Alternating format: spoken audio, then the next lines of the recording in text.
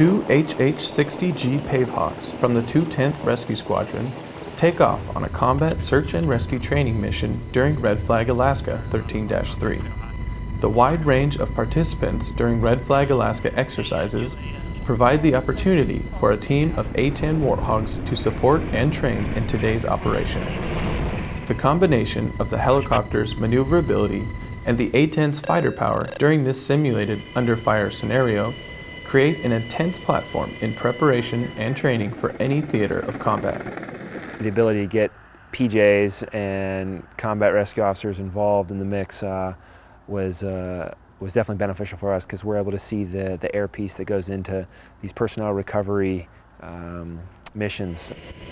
The mission of the pararescue men and crew is centered on quickly getting to the individual, extracting them, and keeping everyone involved as safe as possible. All factors played a major role in today's overall successful mission.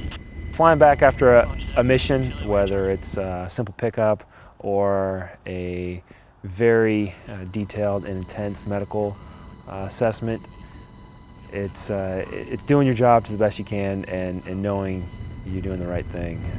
Reporting from Eielson Air Force Base, Alaska, I'm Airman First Class Jason Treffry.